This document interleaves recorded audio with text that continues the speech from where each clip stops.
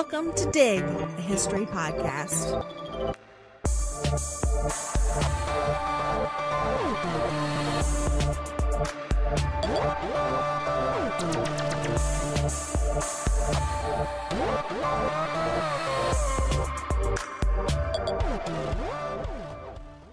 Malaria is as persistent as it is old. Scientists found evidence of mosquito-carried malarial parasites preserved in amber from over 30 million years ago. From our beginnings on the African continent, humans have been afflicted by and attempted to treat malarial infection. It's only in the last 100 years that we've made any kind of significant headway with synthetic prophylactics and treatments. Today, 2.9% of the world population has malaria. According to the 2019 World Health Organization malaria report, there were 228 million cases in 2018, which was down from 251 million in 2010. In 2018, there were 405,000 deaths from malaria globally, with 67% of those deaths children under the age of 5. These are devastating figures, as is every preventable death, but are also significantly lower than they were 20 years ago. In the 2005 report, the WHO estimated that there were 350 to 500 million new cases every year, and that at least 1 million people in Africa alone died annually from malaria. Jesus Christ, so many people. So many people. For centuries, the wealthy of malarial cities like Rome fled to cooler climes in the malaria season, and the poor suffered the fevers and the weaknesses of the parasitic infection. Doctors and healers prescribed herbal remedies like artemisia and belladonna, or ordered bloodletting, trepanning, or even amputations. In regions like sub-Saharan Africa, where the parasite thrived year-round, members of the population developed sickle cell anemia, a red blood cell mutation that protected the carrier from malaria while creating its own set of health challenges.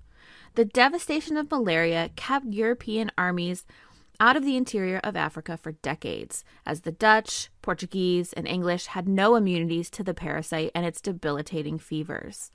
But when Italian priests accompanied Spanish invaders in Central America, bringing with them the malarial mosquitoes and introducing the disease to the Amazonian basin and Andean mountains, the Inca introduced the Europeans to a game-changing treatment, which has been called quina-quina, cascarilla, or most commonly today, cinchona. Quinine, the alkaline derived from the bark of the cinchona tree, would prove the most effective treatment for malarial fever and infection in human history, up until the mid-20th century. In the decades after the bark of the tree was exported to Europe, every state with imperialist aspirations wanted access to quinine. The Spanish crown, recognizing quina bark for its power and lucrativeness, monopolized the harvest and export of the medicament. By the beginning of the 19th century, the imperialist aspirations of Europeans required an effective malarial treatment. The quest for quinine led to a robust smuggling ring empowered by the Age of Revolutions, significant advances in the synthesis of organic compounds, the start of homeopathy, and the invention of the British Empire's cocktail of choice. Quinine's role in reshaping the world is almost immeasurable. I'm Avril Earls. And I'm Marissa Rhodes. And we are your historians for this episode of Dig.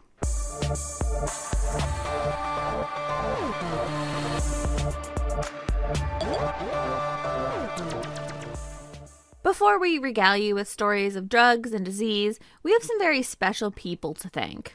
Our Patreon supporters keep the lights on and the microphones recording, and we're grateful for each and every one of you.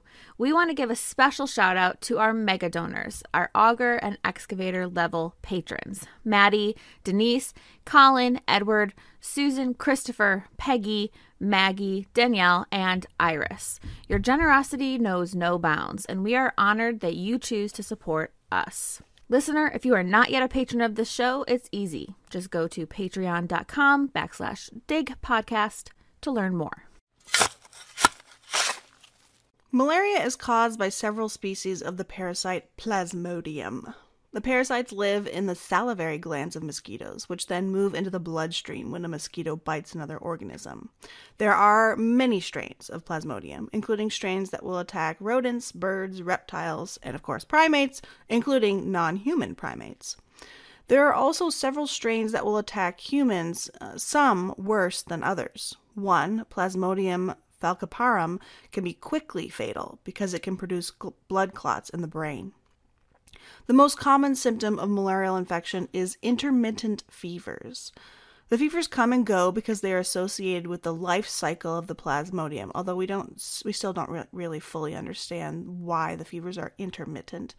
But the Plasmodium sets up shop in the liver, and as it releases its offspring into the bloodstream, the offspring enter, feed on, and destroy red blood cells.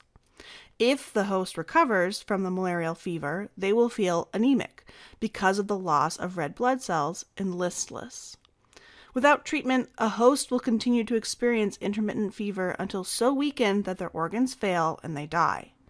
The body, as our listening medical professionals know, needs its red blood cells to carry oxygen throughout the body. Without oxygen, we die. Well before the disease's true source was understood, the Romans called the Plasmodium infection malaria, Old Italian for bad air.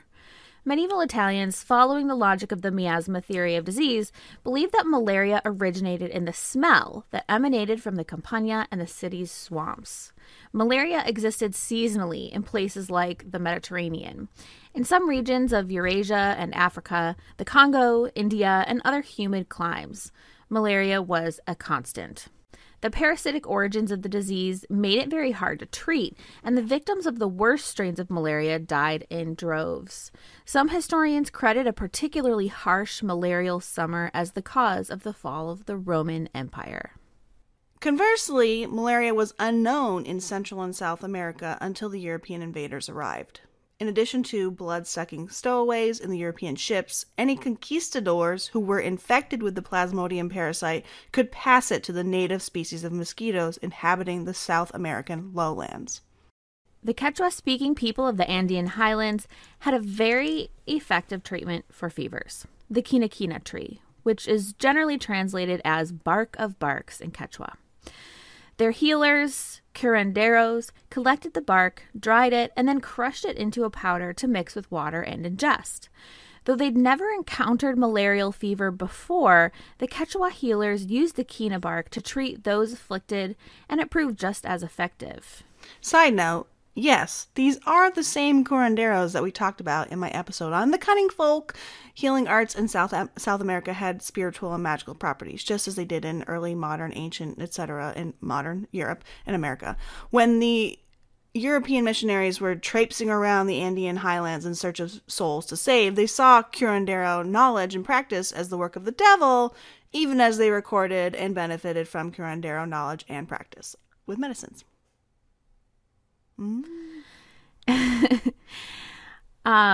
There's a lot of that kind of hypocrisy going on in my episode about tobacco as well.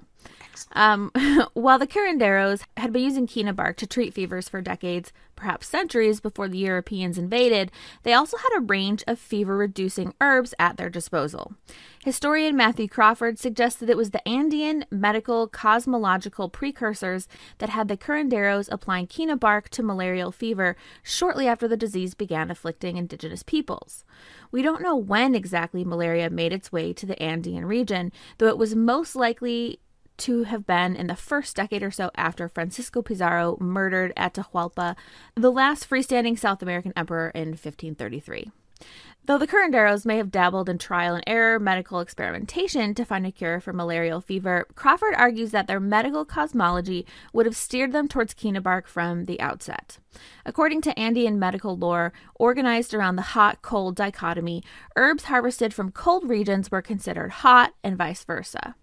Quina bark was harvested from the Loja region, which was hot, so the bark was cold, the perfect remedy for fever. Some of the first Europeans to take note of the indigenous medicament were Jesuit priests who'd been dispatched to the New World to collect souls and knowledge for the Catholic Church. The Society of Jesus, or Jesuits, is a religious order of Catholic priests that originated in Spain but had, by the 17th century, become a powerful tool for Roman Catholic power and reach around the world. Members of the order arrived in South America as early as 1559 and immediately went to work building schools and missions. As in Catholic regions of Europe, Jesuits served as advisors and teachers of the colonial elite, and were able to move freely through the colonial world. Jesuit priests, including Bernabe de Cabo and Cardinal Juan de Lugo, are credited with introducing the bark to Europe around 1640.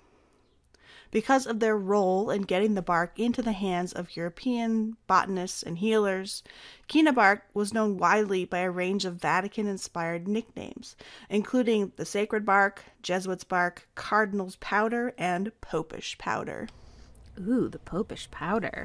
Though the earliest accounts of the bark, like that of Nicolas Menardez, credited the Andean healers with its discovery and use, that credit would be worn down by the decades and association with the Vatican. Though in the last 10 years, the narrative of quinine's discovery is being shifted back to indigenous medical knowledge. Recent articles in Slate and the history section of Erasmus Bond, a tonic company, both acknowledge the Andeans' use of the bark to treat fevers.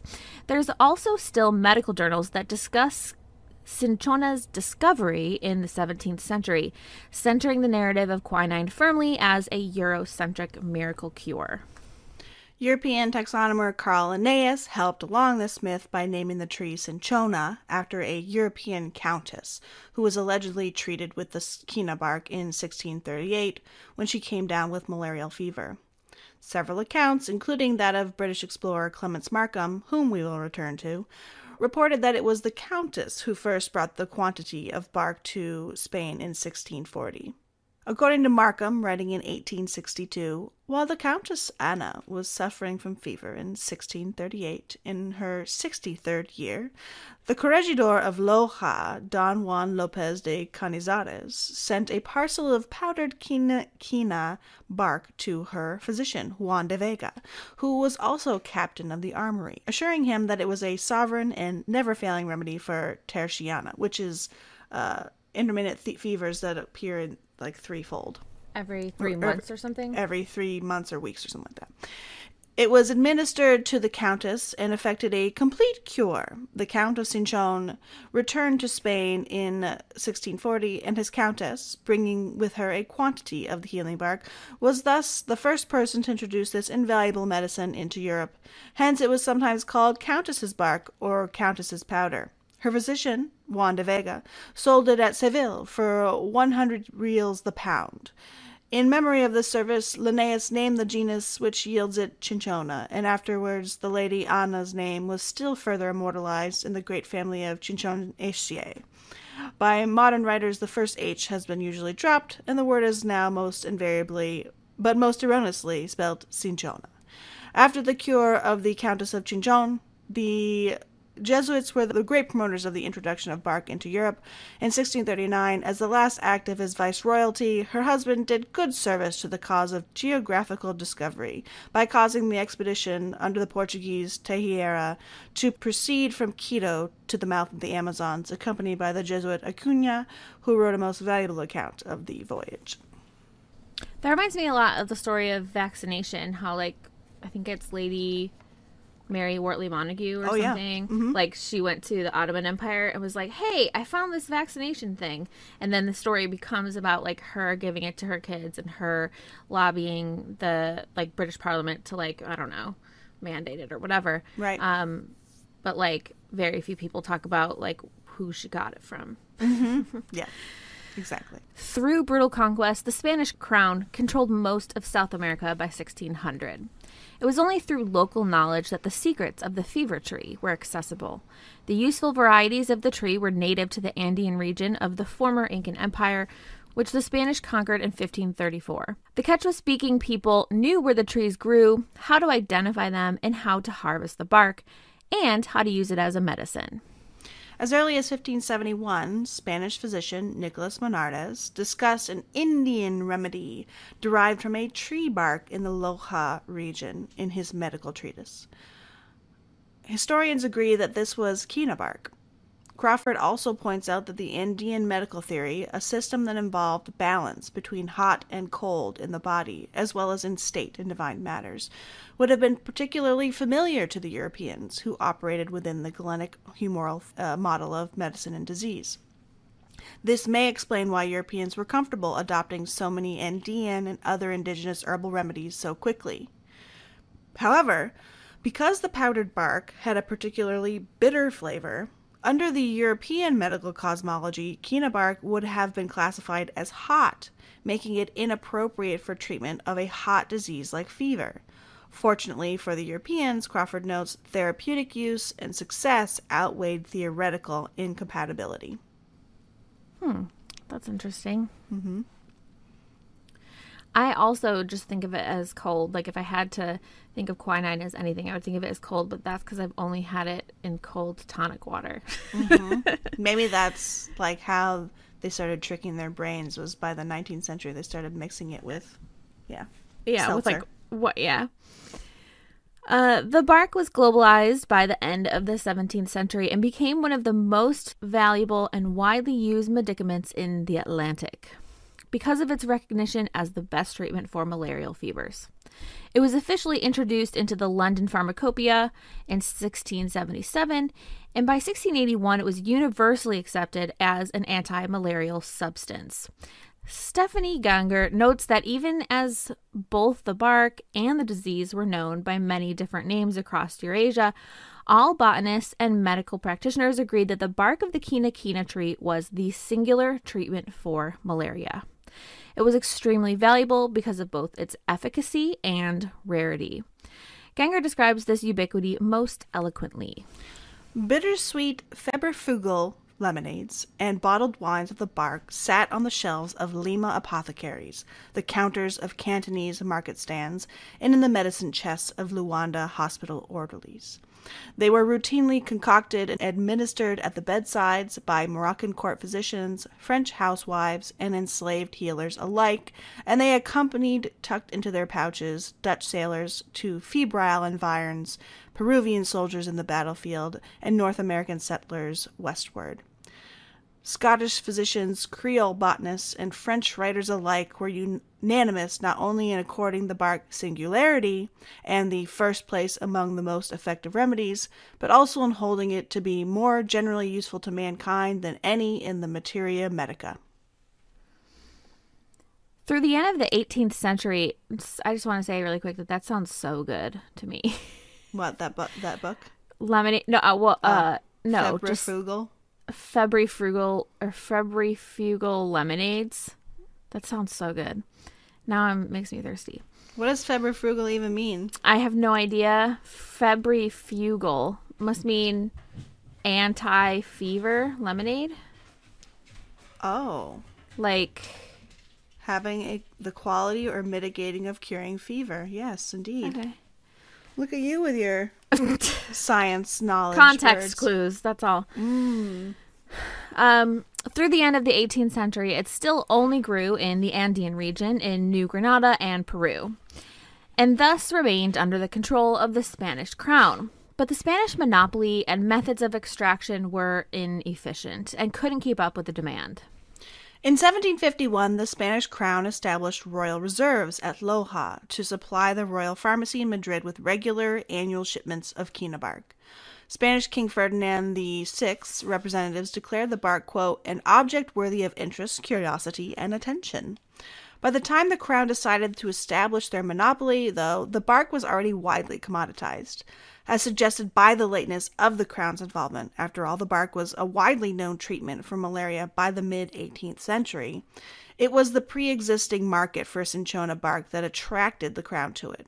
But they came to the cinchona bark game quite late. As Crawford notes, the 18th century presented a range of challenges then that undermined the crown's effort to monopolize the bark. Annual harvesting for the crown took a toll on the quina supply, and the quina-quina trees became harder to find in nature.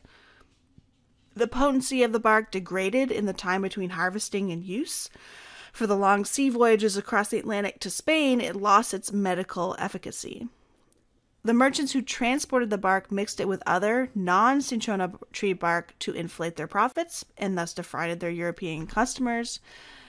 The crown depended on indigenous peoples for the knowledge necessary to differentiate the different varieties of cinchona trees, as different trees produce different potencies of bark. In typical conquistador form, the Spanish relied on the indigenous medical cosmology, even as their missionaries associated the work of the curanderos as idolatry and devil worship and attempted to eradicate indigenous religious beliefs. And significantly, by 1780, the Spanish-owned commercial monopoly and overharvesting led to the beginning of the slow extinction of the natural cinchona forests. Demand for the bark peaked in the first half of the 18th century, and though the harvesting season was short, summer only, and labor-intensive, the natural supply was mostly able to keep up. After the Spanish crown made its royal order and ramped up harvesting 22 times that of the first quarter of the century, the natural supply was quickly put in danger of complete depletion. After 1717, Cadiz was the only port city granted rights to trade with the Americas by the crown and Spain. Between 1718 and 1728, the annual average of cinchona bark imported at Cadiz was 14,000 pounds. Between 1752 and 58, after the monopoly was established, the annual average of cinchona bark was nearly 318,000 pounds. By the end of the 18th century, the crown had to significantly scale back its harvesting endeavors, in part because of the strain on the local ecology, but mostly because of the impending doom of the Spanish Empire. Bah, bah, bah. By the 19th century, the Spanish Empire was already crumbling. Revolutionaries and smugglers alike took advantage of the turmoil created by Napoleon's invasion of the Iberian Peninsula in 1808. According to Crawford, quote, foreign merchants encouraged bark collectors to trade by claiming that there is no king and there is no Spain, while telling other groups of bark collectors that the crown had opened the harvest of the bark to all those that wanted to extract it, end quote. British travelers like William Stevenson and Clements Markham asserted that the Spanish had harvested the cinchona to near extinction and propped the narrative up as justification for intervention. Historians contend that reports of cinchona extinction were hyperbole. In 1860, the then independent Indian countries exported nearly 2 million pounds of bark, so clearly they had plenty to get rid of. They got some bark going on. They got some bark. Rather than depletion of the supply, the Indian harvesters just had to shift to cultivation rather than wild foraging. Up through the late 18th century, the Spanish crown representatives still relied primarily on trees in the wild, which were hard to find without indigenous knowledge, and required bark collectors to wait years between harvests for the bark to grow back, lest the tree just die. By the 19th century, that model had shifted to widespread cultivation. Still, other Europeans, especially the British, Dutch, and French, who relied on quinine for their imperial aspirations, claimed the forests were going extinct to justify their smuggling operations. In 1981, historian Daniel Hedrick proposed that quinine was at the core of European 19th century imperialism. He pointed to the failed expeditions into the African interior in the early part of the century and contrast them with the successful ventures in the decades after Britain and the Netherlands established their own cinchona tree supplies in India and Java, respectively. His thesis presupposed that quinine, or the quina bark precursor, was widely available and widely consumed by the agents of empire. Other historians have since contested this claim, primarily because Hedrick was inferring rather than providing concrete data on the distribution and use of anti-malarial treatments. He offers information about the number of convicts who chose service to the Royal African Corps as an alternative to prison, but not how many of them were issued a supply of quinine to survive the endeavor. For example, 2/3 of Europeans who landed on the Gold Coast in the years 1823 to 27 died there. In total, 77% of the white soldiers sent to West Africa died, and 21% were permanently disabled by disease or violence. And though European invaders were susceptible to dysentery, yellow fever, typhoid, and other illnesses, malaria was the principal killer of Europeans in Africa. The deadliest strain of Plasmodium falciparum, is endemic in tropical sub-Saharan Africa and killed its victims far more swiftly than those strains common in the Mediterranean. That's crazy. It's like, that can't possibly be worth it. Well, yeah, but apparently it was, because they just kept on throwing bodies at it. Yeah, I guess it was. Doctors in the early 19th century still practiced bleeding and purging to combat fevers, both of which tended to actually weaken patients, aiding the anemia and organ failure of malaria in particular. But many individuals used quinine, even though it wasn't compatible with humoral theory, before germ theory took root. For example, army physicians Jean-André Antonini and François Clement Maillot rebelled against accepted military medical practices to treat intermittent fevers with quinine. According to Hedrick, though again he doesn't offer a citation to support his claim, by the mid-1840s, Europeans on the Gold Coast, quote, regularly kept a jar of quinine pills at their bedside. He also points to statistics collected by the Royal Navy's African Squadron, which reportedly noted a mortality rate drop from 65 per 1,000 in 1824 to 45 to 22 per 1,000 in 1858 to 67, which Hedrick attributes to shifting medical knowledge and practice and, quote, the prophylactic use of quinine in the British military. Matthew Crawford has shown how in demand quina bark was right up through the turn of the 19th century. Supply could barely meet demand. For 2 centuries, the bark itself remained expensive in Europe, controlled as it was by those with access to South American markets and the Spanish crown's monopoly. Its associations with Catholicism made it suspect among some Protestant communities, and it didn't actually fit into the humoral theory of medicine, but it remained the main treatment for malaria in Europe for over 200 years. In 1820, Pierre-Joseph Pelletier and Joseph B&M Caventou perfected the process for extracting quinine, the natural alkaline that occurs in quina bark in France. They quickly established a factory in Paris for the extraction of quinine, an activity that's often mentioned as the beginning of the modern pharmaceutical industry. Even with the process for extraction perfected, the Dutch, British, and French all still needed to get a supply of bark, which meant that they had to pay the market price. While they could still buy from the Andean colonies, as previously noted, quina bark was still a major export for those countries. The Dutch and British preferred to control their own supplies to ensure that they got the best price for the goods. By 1857, the British government in India was paying over £7,000 a year on quinine, an untenable expenditure. To achieve a consistent and inexpensive supply, the Dutch, French, and British had 2 choices: produce a scalable synthetic or plant their own supply. Scientists in all the major European empires were encouraged to seek out a synthetic formula. In 1850, the French Society of Pharmacy made a call to the chemists, quote, "We make a call, offering the amount of 4,000 francs to the discoverer of the way to prepare synthetic quinine," end quote. Participants were notified of the January 1st, 1851 deadline and the requirement of submitting at least half a pound of the synthetic substance. Needless to say, nobody claimed the prize. A working synthetic would not be achieved until 1944. So the only viable option in that intervening century was to establish supplies of the bark within the boundaries of respective empires. The Dutch and British both controlled territories that botanists believed would be favorable to the growth of the cinchona. In 1852, the Dutch government charged Justus Charles Haskell with collecting cinchona species samples for transplantation to Southeast Asia.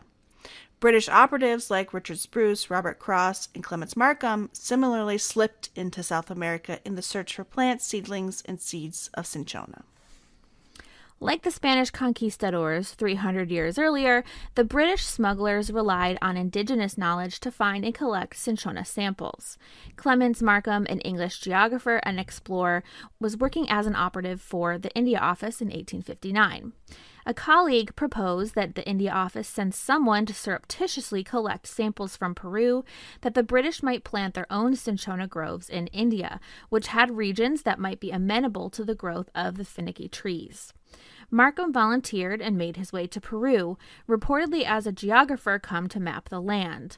He was on the expedition for nearly 2 years and wrote up his adventures as soon as he returned for publication. Though he repeated the story of the Countess of Cinchona as the champion of the bark's arrival in Europe, he did acknowledge his own reliance on indigenous guides, saying, quote, "I owe much to the intelligent assistance of our guide Martinez, who, to great experience in woodcraft, added a lynx's eye for a calicea plant, and it required no little quickness and penetration to distinguish these treasures amidst the close entanglement of the undergrowth in the dense forests. Martinez spoke Spanish very imperfectly, and without a knowledge of Quechua, I should have found much difficulty in conversing with him, but he had a most complete and thorough knowledge of all forest lore, and was acquainted with the native name of almost every plant, and with the uses to which they were or might be applied." End quote. When Markham arrived in Lima with his team, which included botanist Richard Spruce and Kew gardener Robert Cross, they encountered a country on the brink of war. Peruvian authorities were heavily invested in protecting their cinchona, which was a major export for the country. In addition to patrolling their borders to defend against Bolivian attacks, they had armed and dangerous soldiers available to defend the cinchona groves. Of course, in Markham's own account, he does not suggest that there may have been some illegality in his maneuvering through the Peruvian land to collect specimens without explicit permission from the Peruvian government. Despite the dangers, Markham collected seeds and seedlings from all the varieties of cinchona save one and dispatched them to the West Indies and India for attempted cultivation, and within just a few months. Cross and Spruce collected 100,000 cinchona sucarubra seeds and 637 young plants. 463 seedlings successfully reached India. Their efforts to find samples and then transplant them mostly failed, but the British had some success in Ceylon and India. Within 20 years of the Markham expedition, the Indian groves produced nearly 5,000 tons of bark annually. According to Cal Rustiala, by the 1840s, British citizens and soldiers in India were using 700 tons of cinchona bark annually for their protective doses of quinine. Quinine powder was bitter and slightly lemony, generally mixed with water or compacted into pills to swallow whole. British operatives and soldiers in India took to mixing their quinine with sugar and soda water, the first homebrew tonic water. According to the Erasmus Bond Tonic Company, quote, "In 1858, a man called Erasmus Bond patented an improved aerated tonic liquid. He was the very first to combine the quinine with a whole range of other flavoring agents. Tonic was born." End quote. Quinine was repackaged as tonic water across the British Empire in the 1860s, with companies like Schweppes jumping into the market in the 1880s. Agents of the British Empire from Nigeria to India mixed it with a splash of gin to further mask the bitter quinine. And so was the national British cocktail born, a defense against malarial fever consumed in vast boozy quantities for over a century. Winston Churchill is alleged to have said that, quote, "The gin and tonic has saved more Englishmen's lives and minds than all the doctors in the empire." Agreed. Oh my God, it's making me so thirsty. I mean, not only is it not even 10 a.m., but I'm also 7 months pregnant, but I still just really want a gin and tonic. Though the British had enough success to establish a ruling colonial elite of white Brits, Scotsmen, Irish, and Welsh in India, it would ultimately be the Dutch who dominated the quinine market from the late 19th century until the invention of the synthetic replacement in 1944. The Dutch had a great deal more success in Java, with seeds purchased from a British trader in Peru. At first, most cinchona operations were privately owned by Dutch farmers and businessmen. European quinine manufacturers relied heavily on the Dutch suppliers, but worked together to drive the price of the bark down, even as they increased the price of the quinine alkaline. By the 1890s, the Dutch government stepped in. In 1893, the Java bark farmers asked the Dutch government to intervene in the artificially low bark prices. At the same time, the Dutch Minister of Colonies, W.K. Baron van Dedum, asked the quinine traders and manufacturers to explain the low price for bark. While he was dissatisfied with their justification, the Dutch maintained a commitment to liberal market policies and refused to intervene directly. Fortunately for the Dutch planters, though, the Dutch government helped keep them afloat while the global market prices drove other planters out of business. And then The Dutch built their own quinine manufacturing plants, the first outside of Europe or South America. By the end of the 19th century, the Dutch became the world's largest supplier of both cinchona bark and quinine. Dutch success proved particularly important to the original European sufferers of malaria, the Italians. For much of the global life of quinine, the Italians had no central government or system to address the widespread issue of malaria, which really plagued the southern Italians the most. The city of Rome and Roman Campania were, for centuries, heavily afflicted by a seasonal manifestation of the parasite. It was so ubiquitous in Rome that malarial fever was also known as the Roman fever. Every summer, the wealthy fled the city for cooler climes. The poor suffered greatly. Well before Italian unification and any thought of a centralized response to malaria, Rome was the malaria capital of the 17th century European world. In the 1860s, Italy unified. With central government came all the challenges of administering a country with different regional problems. Malaria proved a testing ground of sorts for the Italian government. According to Frank Snowden, quote, the full extent of the prevalence of malaria first captured national attention in the decade following 1878, end quote. The very first prime minister of United Italy died of malaria in 1861, just after unification was completed. But knowledge of malaria was still sparse. The parasite that caused malaria wasn't discovered until 1880, when French physician Alphonse Laveran discovered it in a patient's blood. Malaria had plagued the Italian peninsula, and especially its poor and rural folk, for centuries. But the 1870s, after unification, was the first time any centralized body attempted to assess the damage it caused. Italy's attempt to build a national railroad was, and I apologize immediately, railroaded by malaria. In 1878, 1,455 of the 2,200 railroad workers in Sicily required medical attention for malaria. Government inquiries between 1860 and 80 revealed that Italian farming was far behind American and Russian competitors, that the Italian countryside was squalor, that the Italian peasantry was more sickly than any other European population, all because of malaria. According to Snowden, quote, in 1887, the Italian state launched a second investigation by beginning to collect and publish health statistics.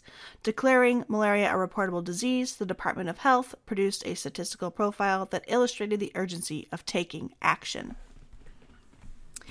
The investigation found that of Italy's 8,362 townships, 3,075 were malarial. The greatest challenge to dealing with malaria was that the zones most susceptible were its most fertile zones, and the fertility was facilitated by the conditions that encouraged malarial transmission. One proposed solution, when the miasma theory still dominated, was to implement widespread drainage. That required massive infrastructural investment, however, and threatened the fertility of Italy's largest grain-producing agricultural model. Members of the anti-malarial crusade that coalesced around the issue tried to implement screen use across the country. But because one or two mosquitoes always got in despite screens, and the screens made them feel like they were in cages, the rural population ripped out the screens, using them as sieves for tomato sauce. That's racist. No, I'm just kidding. Treatment, according to Italian experts, was a more effective approach. So, starting in 1904, the Italian government started purchasing quinine wholesale. According to Snowden, quote, as early as the campaign in 1906, the provincial officer of health reported that the city had organized a service of prophylaxis and care that was above all praise, distributing quinine preventively to 9,415 healthy peasants and treating 2,474 fever patients, end quote. Education, too, became essential to the anti-malarial campaign. As with any public health crisis, and the government integrated anti-malarial measures into the peasant school curriculum. While their parents and grandparents resisted the prophylactic measures like screens and mosquito nets, the education efforts were more effective with raising a new generation of rural folk who understood the disease, its origins, and how to avoid it or treat it. Early 20th century efforts made great strides toward addressing Italy's malarial problem. government-provided quinine and treatment stations were essential to that effort, as would be education. Still, southern Italians emigrated by the thousands for less malarial climes, heading to North and South America. In 1914, World War I broke out, and much of the Italian government's anti-malarial efforts were disrupted but not derailed. The anti-malarial campaign had major long-term implications for Italian life and politics. Its reliance on women as teachers, mothers, and healthcare providers empowered a generation of Italian feminism. Its requirement of a centralized government providing free healthcare to its citizens shaped the rise of Italian socialism. Anti-malarial campaigners had to advocate for workers' rights, ensuring that laborers had access to enclosed accommodations, for example, and other prophylactic measures to ensure both their ability to continue working and to preserve their individual health.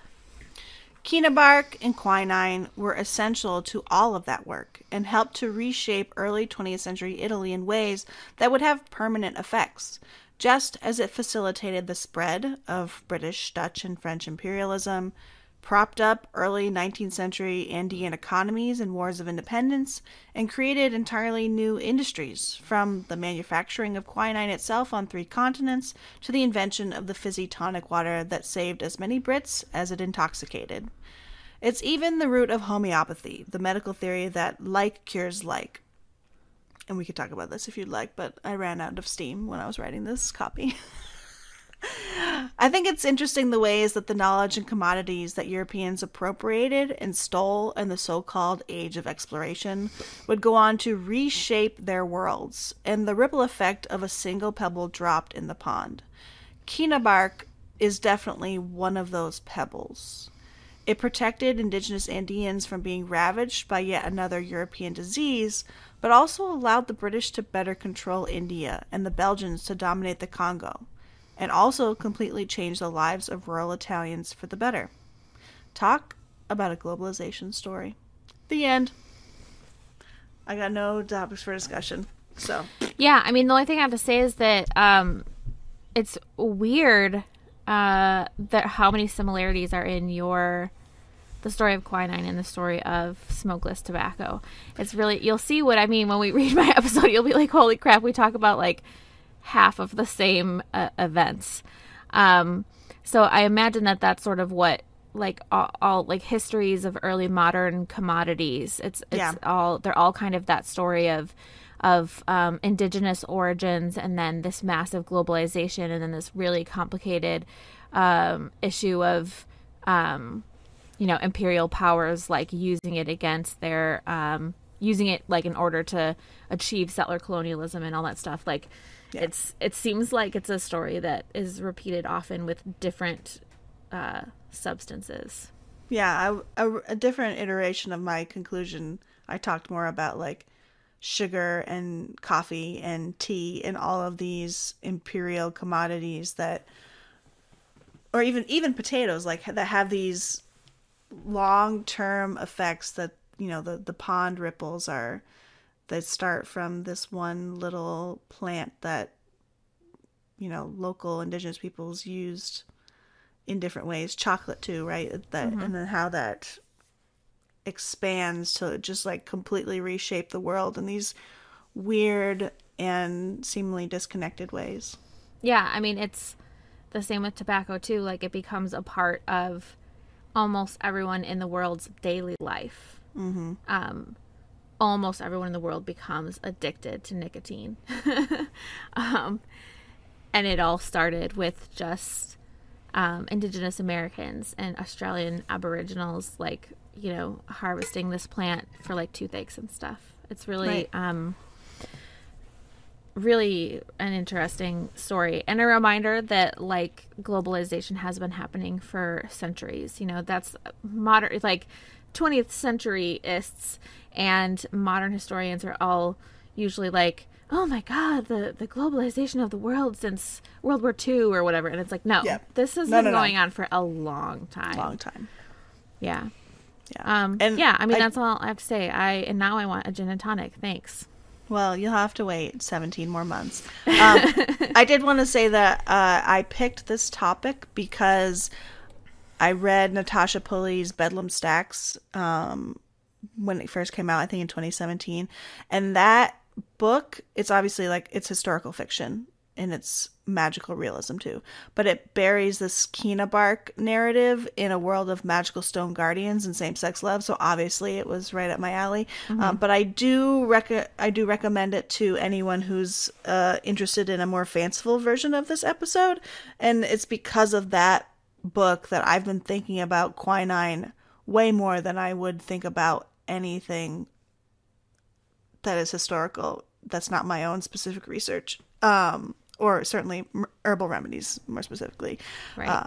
Since that time, because because of that book I made quinine a unit in my world history class. Did you actually try tonic water? No, that's gross, but that is my dad's favorite drink as well. Gin and tonic?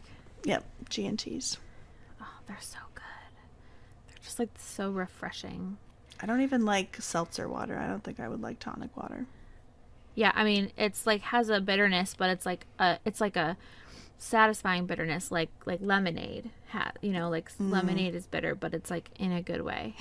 But isn't lemonade sour? Is that different than bitter? I mean, I would say quinine is sour. Well, the tonic water now doesn't have quinine in it anymore. It just has like artificial flavorant. Yeah, isn't that weird? Yeah. Like, why still no, make I'm it? not surprised. But when I was little, my dad was like a really hardcore alcoholic, and when I was little, I got into the tonic water in his fridge, and it definitely had quinine in it because I can remember being like, what is quinine or whatever, and my dad would be like, oh, well, it's just like the stuff they used to make tonic water. And I can remember, and I drank it, and it reminded me of like, slightly more bitter sort of lemonade. And my mom was really mad when she found out he let me drink tonic water. I mean, it wasn't alcoholic, obviously. No, but it's like, just quinine. right, but like, It's medicinal, if anything. he used it for his G&T, so Right. my mom was like, that's kind of inappropriate. But whatever. So I've been a quinine lover for most of my life. No, this is a good episode. I like it. Good. We have to say our goodbyes. We do have to do that. Make sure that you follow us on Facebook and Twitter. You can find us. You can join our Facebook group, Dig History Pod Squad, to get backstage access to really weird history memes and They're the not inner weird. workings, the They're inner workings perfect. of Marissa's brain. Fun of me. Yeah. And thanks for joining us on this little ride around the world with some drugs. Enjoy the series. Thanks. Don't do Bye. drugs, kids. Bye. Except for quinine. You can do that drug. You can do that drug, yeah. Bye. Bye.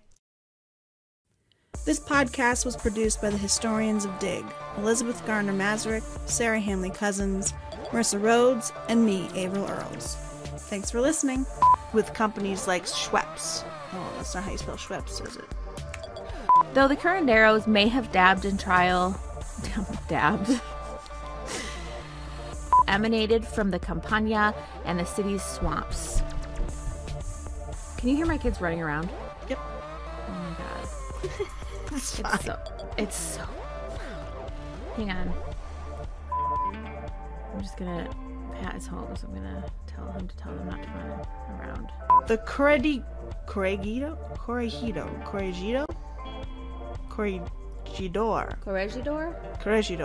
Though the earliest accounts of the bark, like that of Nicholas Menard, is he French? Is he, Spanish. No, He's Spanish. Spanish. Okay. So Menardez. Okay. Carl, you're such an asshole. Yeah, seriously. Where'd you go? Babe, She's- set a timer on these bagels? Okay.